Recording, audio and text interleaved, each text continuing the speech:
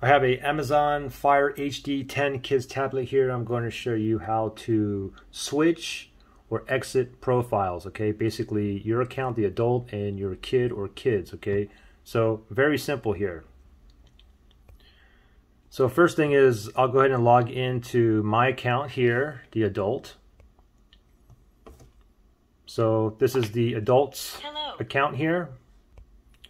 And if I want to go ahead and switch profiles, I can just go ahead and slide down notifications, that little down arrow, slide down again, and now you have a little guy, that little picture of that guy right there. You can tap on that, and then right here you can go ahead and choose a different profile. So for example, if I go into my kid's profile, right there,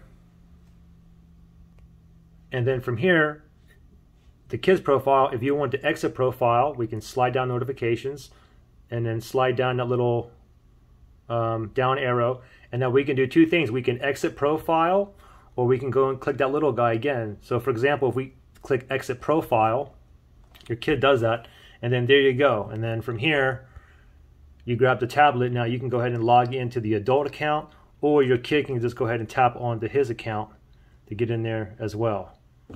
Okay, so pretty simple. So you can see I'm in my kid's account right now.